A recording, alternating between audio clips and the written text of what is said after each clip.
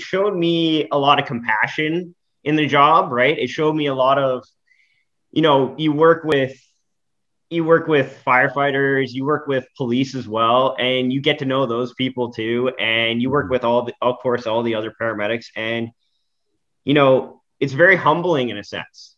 Like it's very It would be. humbling to, you know, go to those places and be like, wow, like, I just helped that person and stuff like that. And, I felt pretty good about it. But at the same time, like, you're going to get those patients that unfortunately they don't make it. And are you going to take it home? And for myself, I saw it myself actually taking that stuff home because I'm a more caring, like I'm a very caring person in a sense, right? I Oh. didn't want to lose that in a sense as well because, you know, I do care a lot about things, right? So Well, obviously you care about people.